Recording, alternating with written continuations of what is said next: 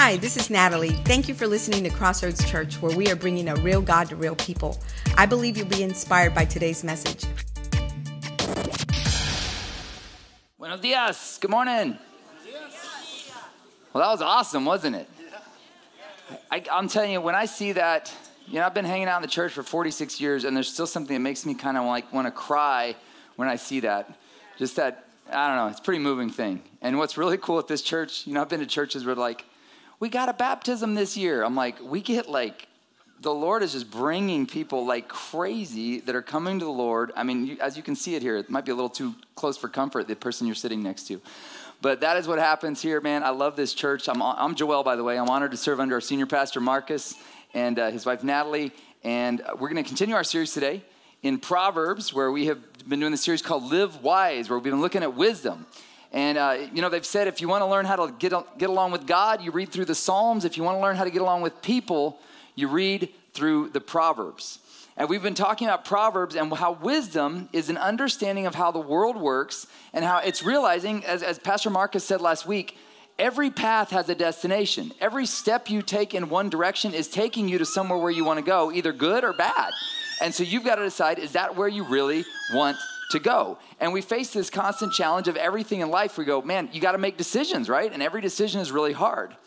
And a lot of times we make decisions and we don't realize until later the price or the consequence of that decision for good or bad. Have you ever had that experience where you go, I never intended for that to happen. I thought I was doing this. I had a dad the other day, and he was telling me, he said, I never intended to create a rift with my son. I just thought I was disciplining him. And my dad, he was a military guy, and he disciplined me this way, and I thought I needed to discipline my son that way, but it didn't work. He's like, now my son doesn't like me very much. And he doesn't want to be around me. And I talked to the son, and he said, yeah. He's like, my dad thought everything needed to be about discipline. He's like, I'm kind of an artist at heart, and I feel like he kind of made it hard. And so there's this rift that he never intended, and the dad's going, I had the best of intentions. But the reality is sometimes we just don't realize what things can do to us. So my wife and I, we go to Mexico several times a year. We love going down to Mexico. And a few years ago, I noticed that when we go to the grocery store in Mexico, all of the food there, it had one of these little black signs on it.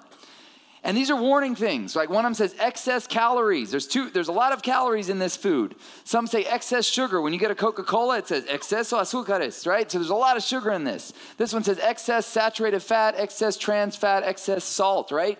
So what happens is there's this warning sign over here that says if you have too much salt, this will happen. If you have too much this will happen. And I thought, well, this is really interesting because they're not saying don't eat it. But they're saying if you drink too many of this, just know what it'll do. If you drink too many Coca-Colas, because sugar will do that to you.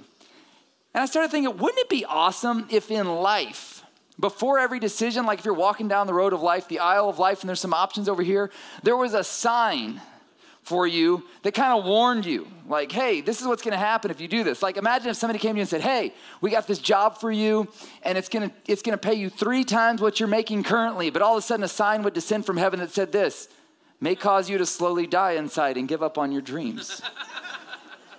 And then you go, I was doing it for the money, but I didn't know I was going to die inside, and 35 years later, I'm still doing this thing, and I hate it, and I hate my life, and that Thoreau saying, most men lead lives of quiet desperation and they go to the grave with the song still in them. Can you imagine if you had a warning sign like that where you're like, I don't care how much that job pays, I know it's going to make me die inside. Can you imagine if this showed up when you were seeing that girl that was interested in you? Or that guy? Like, she's so amazing. He's so amazing. Warning, may cause you to die inside and slowly give up on your dreams. That'd make things a lot easier, wouldn't it? It would make life so easy. What about this one? If like every time, like you feel the need to like criticize someone, you feel like your job is to make sure everyone understands the problems in everything. And a sign would pop, maybe it'd pop right on your forehead. Oh, may cause people do not want to be around you. And you're like, why are people avoiding me? Because you're freaking critical. You're always criticizing everyone. You're like, yes, but they need to know that so they can get on the straight and narrow like me. And you wonder, why am I so lonely? Because you always got to be right, and everybody got to tell everybody else that they're wrong. Wouldn't it be nice if we had warning signs like that? Well, the beautiful thing about Proverbs is it gives us principles. And let me explain the difference here between principles and rules, okay? There are 10 commandments that God gave us that he said, I want you to never do these things. They will never go well. So my favorite author, G.K. Chesterton, he says, the chief aim of God's order is to give room for good things to run wild. So God says, look, here's the fence you can play in. Don't do these things. Don't go outside of these things. And we know if you go outside of those things, it's never going to go well. But there's a lot of areas in life, if you haven't noticed, that are some gray areas. And you're like, there's not a 10 commandment about that. So what do we do? What do we do about that? And that's where principles come into play, because principles are flexible because they say this. Principles are cause and effect, right? So it's the idea that if you do this, you'll get this. Jesus taught a principle. He said, give and it will be given back to you. And you go, but Jesus, how much do I give? And he goes, you decide. How much do you want people to give back to you? Your generosity dictates how generous people are with you. So you get to decide. And it's not black and white. He says you got to give, but he says the amount, you get to decide the input that gets the output. The third law of motion says for every action, there's an equal and opposite reaction.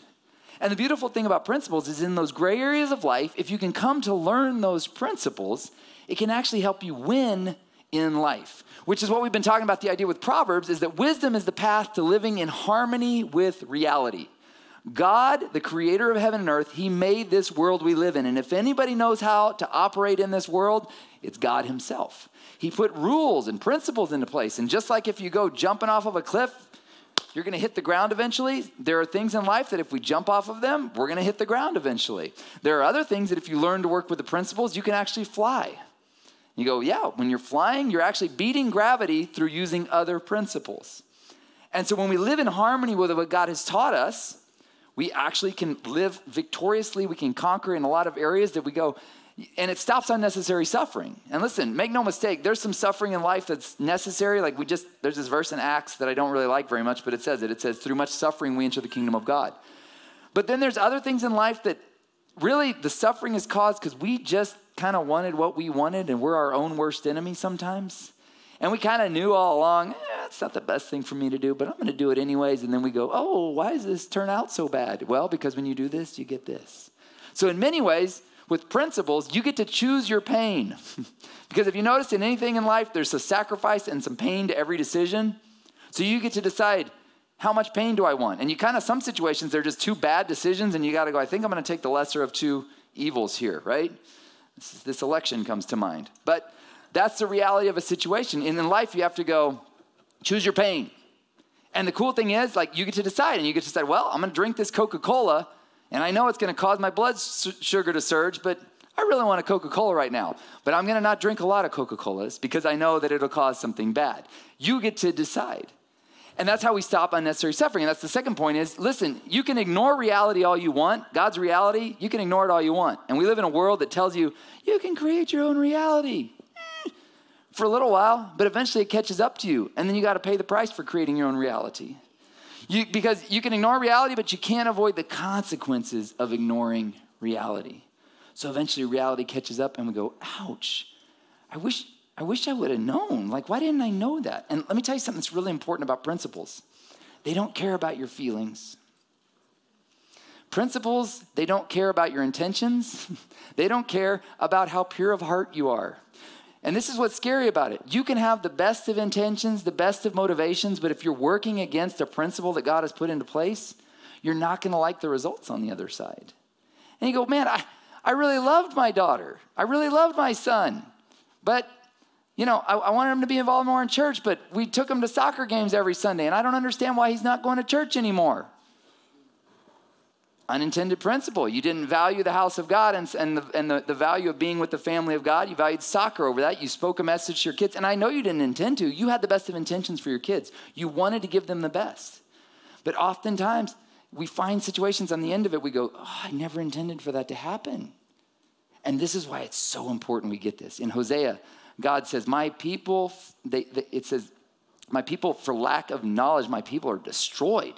when you don't understand how the world works and these principles, you can have the best of intentions. You can be sincere in your heart. And listen, let's be honest. The older I get, the more I don't know if I even know my motivations. I'd like to think I'm a loving person, but a lot of times I'm like, yeah, I'm like 60% loving and about 40% selfish. But I can tell myself I'm really loving. And how many of us were like, I have the best thing in mind. Did you really? Like, let's be honest. We got to be honest that sometimes we don't know our motivations and intentions. Sometimes we have to just be aware that my motivations are probably mixed in this. And so there might be some unintended consequences of me doing this thing if this is a principle. And this is why it's so important to be in the Proverbs and reading through Proverbs, taking your family through Proverbs and reading them over and over again so you come to understand these principles and how they work. With that in mind, I thought today I would share some principles that have been super impacting in my life. And listen, some of these will speak to you, some of them may not. You've got a unique mission in life. I've got a unique mission, but I'm going to share some of these Proverbs that to me, I just keep coming back to them over and over again and have to remind myself of them to keep me focused. And I would encourage you as you read through the Proverbs, if one really speaks to you, man, write it down. But today I want to share 5, I'll call this Wisdom in the Wild, my favorite Proverbs. I want to talk to you about 5 Proverbs that have really made an impact on me. And if they speak to you, you go ahead and take them. I give you permission to use the proverb. Okay, it's all right. It's not mine exclusively, right? But you can use it. But here's the 5 that I want to share this morning. All right, the first one is this. A man's gift makes room for him and brings him before the great. Well, what does that mean? It means you have a very specific gift, ability, and talent. And if you will stay focused on using and developing that gift to the best of your ability and not get distracted, there's a good possibility that one day you will stand before great people using that gift. I have a friend who 6 years ago, he started a cabinet making business and he was terrified to start it. And yesterday I was talking to him and I said, how's the business going? And he's like, I'm having to turn down work. And he is working in these houses. He's like, I'm working in houses that have kitchens bigger than my own home. But he found, he crafted, he honed his craft at cabinet making. And now the word has gotten around to all the wealthy people in his area. And he's having to turn down work. I'm like, dude, you hit the jackpot. He's like, sometimes I don't feel like it. But I'm like, you have. Because you were faithful in the thing you're really gifted at. And he tried a bunch of different construction things, but he found cabinets was his jam, right? And there's something in you that you're so gifted and natural at that you probably don't realize it's there just because it's so natural to you, you think everybody has it, but you have it and you need to recognize what it is. I'll give you an example. For my wife, Emily, she has a tremendous ability to create environments that make people feel welcome. They call it hospitality, right? When she is in a room, she just has people feel like they're welcome here. I mean, she'll go to somebody else's house and they'll feel welcomed even though it's not her house because she's got this gift, right? And she thinks everybody has it. So she's like, well, I don't know if it's that great of a gift. I'm like, no, trust me. Because listen, I don't have that gift. Apparently, I scare people when I'm trying to be nice to them. So she makes a huge difference in that area. But you know, here's one of my gifts, right? And I learned this early on. When Pastor Marcus asked me to come on board here, I said, okay, but here's the deal. Do not get me in administration. I will ruin things if you put me in administration. And he's like, you come here and use your gift to the best of your ability, Joel. And I'm so grateful that he has given me room and ability to do that. I would not be where I am today without Pastor Marcus giving me the freedom to come up here and speak and make you guys my lab rats. I can learn on y'all and test on y'all, right? But I'm so grateful for that. And I write and speak because of that freedom he's given me to stay in my lane. But that's the key. You got to stay in your lane. And here's a really hard point for some of us to realize. I know you think you are, but you are not good at everything. Some of y'all think you're good at everything. And listen, there's this thing in psychology called the Dunning-Kruger effect. And the Dunning-Kruger effect is this cognitive bias that makes people who actually don't know a lot about something think they know way more than they do. So true experts in an area, if you talk to them, they'll be like, well, I've got a lot to learn. But you can talk to some people and like, oh yeah, I know everything about that, which is actually quite narcissistic. I'll never forget, I was in a counseling session one time and this narcissistic guy, somebody asked him, like, are you okay? He's like, well, I'm kind of bored with life. And they're like, why are you bored? And he's like, I've mastered everything. And I was like, and she goes, what about music? And he goes, oh, I've mastered music. And I'm thinking, would Beethoven say he mastered music? What kind of a narcissist thinks they're that good at it? But that's the natural cognitive thing with us. The less good at something we are, the better we think we are. So just be real careful at saying you're good at stuff. Because if you ask people around you, you may not be as good as you think you are. But here's a really important thing. Listen, if you're spending all your time trying to be everything, you can't be the one thing that you're really gifted at. Because it takes about 10,000 hours to develop a gift to its maximum capacity. And there's Anders Ericsson, he did a lot of study on what makes the greatest people the greatest. And they say it's 10,000 hours of disciplined practice in an area that makes someone ready for it. Which is kind of what stinks about parenting, because by the time you finally figure out what you're doing, the kids are out of the house, right? 10,000 hours. It's challenging. But in so many areas of our life, it takes a long time staying in your lane, but that's the key. You've got to figure out what your gift is, and you got to stay in that lane and stay focused on it and don't get distracted. And here's the thing. If you're trying to be everything, you may be robbing somebody close to you of the ability to use something they're really good at in the capacity to help others. And the key is this. So this real quick, I do a whole teaching on this. I'm going to give you a 1-minute summary. There's this thing called the Pareto principle, and it says that 20% of inputs create 80% of outputs. So about 20% of what you do creates 80% of your best results, okay? You see this all over the world. In fact, a little simple example in churches, about 20% of people in churches give to the church, and it funds 80% of the operation. Can you imagine what could happen if 100% of the people gave? That's a side note. But there's something you do that brings the greatest results. And there's some things in your life that only you can do. For example, only you can be the father to your child. You can bring school in, TV in, but they're never going to do what you're capable of doing. You go, well, I don't feel very competent at it. Hey, only you can do that. So get it done. If you're a mom and you're going, I feel so overwhelmed by these kids, I don't know if I can do this. Listen, God's gifted you with everything you need to be the parent to your kids, and only you can be the parent to your kids. If you outsource it to somebody else, intentionally or unintentionally, you're not going to like the results. So stay in your lane. Your gift, the thing God's placed in you, stay focused on it, which leads to my next one, all right? The next one is this. Like a bird that strays from its nest is a man who strays from his home. Now, I think this message is twofold. The first message is this. If you are away from home too much, you are vulnerable. I cannot tell you how many men I've talked to that have fallen into marital infidelity. And it all started because of work trips. And they were out there vulnerable. But you know who else is vulnerable back at the nest when you're gone? Your family. A man, and this specifically happens a lot with men. A lot of times men, they don't feel competent back at the nest. They're like, man, I got this 17-year-old kid living with me and I don't know what to do with him or her. But I feel competent at work. So they end up spending more and more time at work. And one of the things I've seen is when your kids are the most annoying is when they need you the most. And a lot of times we run because we're like, oh, it's so uncomfortable at home. I don't know how to handle this, but I do know how to do things at work. Meanwhile, back at the nest, everyone's languishing and suffering. And we're over here trying to provide. And listen, here's another one. I've seen a lot of guys that they take jobs that offer a lot of money, but it takes them away from their family for 2, 3, 4 weeks at a time. And it made them a lot of money, but don't get me wrong on this. Provision is more than money. The Bible says he who cannot provide for his family is worse than an infidel, okay? But provision is more than money. And sometimes you have to maybe say, this is going to take me away from my nest too long, and I can't do this. And yeah, it's a way better pay raise, and I'd love to have that money.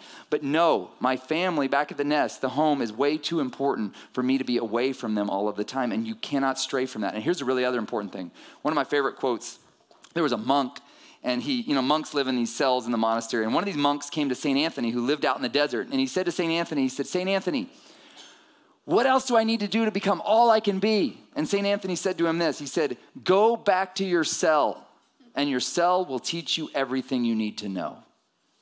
Well, what does that mean? Well, the cell is where he was supposed to work and pray and spend his time getting to know God. And I think what he was saying is when you stay focused on staying in your primary domain of responsibility, it will prepare you and teach you for everything you need to know. And you're looking for something out there, but what you need is back there. Make sense? Yes. Everybody got real quiet. This is a powerful principle, though, because I can't tell you how many guys I've seen who have ruined their life because they're away from home too much. And it happens to women, too. Stay close to the nest. Protect the nest. Protect your home. Guard your family as best as you can. Number 3, this is the story of my life. In their hearts, humans plan their course, but the Lord establishes their steps. Do you know how many great plans I've had had that as soon as I set out to have these plans, I got, they always say, everybody's got a plan until you get punched in the face. I can't tell you how many times I've had a great plan and then I walk out there and Mike Tyson's like, You always want to make a plan. It's good to make a plan, but know this, it's ultimately the Lord who's going to get you where you want to go. And oftentimes we don't actually know where we want to go, which is why the beautiful thing about Matthew 6:33, it says, seek first the kingdom of God and his righteousness, and everything you want will be added to you as well. He's saying aim at the highest possible good. And it doesn't matter what you're doing. If you're aimed at the highest possible good, you'll get where you really want to be because God created you and he knows where he wants you to be. I talked to this big university a few years ago. And afterwards, after I gave my talk, several thousand students, the student council had a special meeting with me. And they asked me this. One of the kids asked me, how do we do what you're doing? How do we get to where you're at? And I was like, well, first of all, I don't exactly know where I am or what I'm doing. And he's like, well, how do you get certified? And I was like, well, there's no certification process. And they're like, yeah, but who certifies you for this? And I'm like, nobody. I got a master's degree in counseling, and then they're like, you can do this, this, or this. I'm like, I don't like any of those things. So I figured out my own thing. But here's the important thing about it. When there's something in your heart that you want to do, you need to look at what is the core behind that. For example, when I was 18, I wanted to be a rock star. I wanted to be a rock star drummer. And then I got into it and I discovered I don't actually like this lifestyle of, every night, like you wrap up the gig at midnight and, you end up at Denny's every night because it's the only thing left open. And nobody actually goes to Denny's. You just end up there, right? So sorry if you work at Denny's. It's just kind of, thanks for being open 24/7. But I didn't like that. But I realized what actually I'm driven to do is inspire people. And I found out for me, the music thing isn't the best use of what I've got to inspire people. Speaking and writing is. So I leaned into the speaking and writing, but it's the same motivation. So you got to look at what's the thing that you're driven towards? And listen, you don't get to decide what's interesting to you. I have tried to get interested in other things that other people are interested in. Golf. I have tried to get interested in golf, Pastor Marcus. I can't do it. It's only for the chosen, right? Yes. So I just can't get into it. But here's the thing. And then I've tried to get people interested in stuff I'm interested in. They're like, I don't get it, bro. You don't get to decide what's interesting to you, but when you're interested in something and it draws your attention, like Pastor Marcus talked about last week so well, it's going to draw you, and you need to figure out what is it about it that's drawing me because there's something being spoken to you in there. Because listen, you're his workmanship created in Christ Jesus for good works, which the Father prepared beforehand that you should walk in them. He placed something in you, and the things that interest you speak to what he's placed in you. There's something holy behind every motivation of things that draw your attention and catch your attention. So you need to pursue that and then get in your lane and stay there. That make sense? All right, last one. Whoever isolates himself seeks his own desire. He breaks out against sound judgment. Y'all may not believe this, but I am a very introverted person. Introverts, they get energy from being alone or in small groups. Extroverts get energy from being around big groups. Sundays after church, I'm exhausted. Y'all wear me out, right? It's not that you even wear me out. It's just that I get tired after having exerted this much energy. And if it were up to me, I would basically just stay at my house, except when I leave my house to go on trips by myself. I am a solo person. Sometimes my wife, she'll call me after she's been visiting her family with my daughter or something. She's like, hey, how are you? I'm like, and she's like, have you left the house? Like, no, I haven't. She's like, sweetheart, you need to get around some people because you are getting very negative. And I'll tell you what happens when I'm isolated from people. I get these brilliant ideas in my mind about how life works.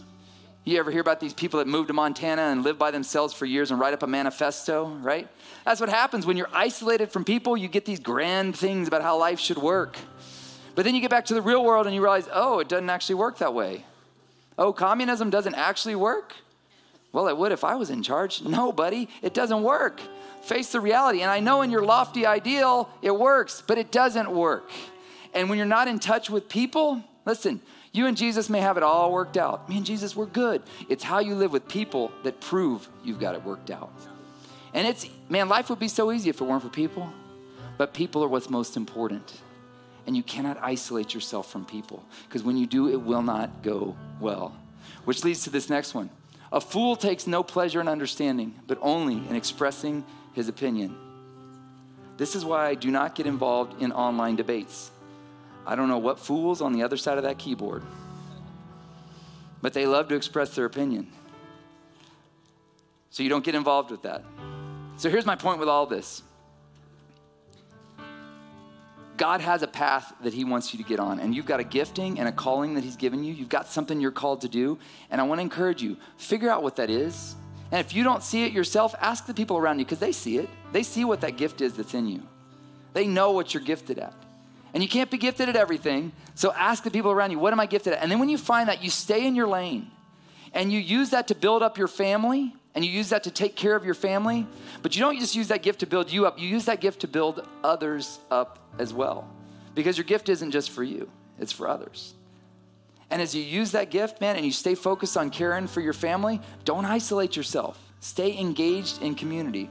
And the beautiful thing about this is, man, this is how you rise to the potential of all that God has placed in you. Because again, he's created you for great things. He has created you to accomplish his purposes, and you have a part in that. You're not here by accident. You have a purpose, and he's given you something to do. So figure out what it is, and then with wisdom, walk that out.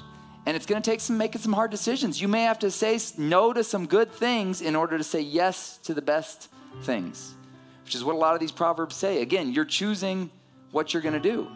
And you may look at some things and go, wow, that's an amazing opportunity. And then you realize, excess sugar. If I do that, it's going to be sweet for a while, but eventually it's not going to go well for my family. And you make wise choices, and in the end, you make the sacrifices, and you trust that God is going to honor those things, because when you honor his principles, you feel honored, but it's just living in line with his principles. You rise and you become all that God has for you and all he intends for you to be. You guys receive that? All right, let me pray for you. Father, we thank you so much that you didn't ask us to figure this life out alone. You left us with the word of God, which is full of principles and truths that we can walk in, and we can live victoriously, and we can win in this life. Even when it looks like we're not winning sometimes, we know that when we're walking in accordance to what you called us to do, we're winning. So we thank you for that. If you're here this morning, you've not made the most important decision of your life, which is the decision is to follow Jesus. I'm going to say a prayer in just a second. If you say this prayer and mean it with all your heart, God is going to come forgive your sin, transfer you out of the kingdom of darkness, and set you up with him in eternity. It starts when we say this prayer. Let's all say it together. Lord Jesus, we repent of our sin. We turn from our way. We turn to your way. Help us walk in your truth. Amen. Hey, if you just said that prayer, welcome to the kingdom of God. We've got some resources for you there back under the Do It Again sign. Man, I pray that you guys will live with wisdom this week. If you got a hard decision to make, some challenging things with your family, with your kids, your relationships, ask God for wisdom. He wants to give it to you. You guys be blessed. You're dismissed. If you are ever in the Seguin area, come visit us on Sunday mornings at 9 or 11 a.m. Or you can just download our app and receive our weekly messages right to your phone. Just text CC Seguin to 77977 and click on the link that you receive. May the remainder of your week be enriched with God's favor and blessings.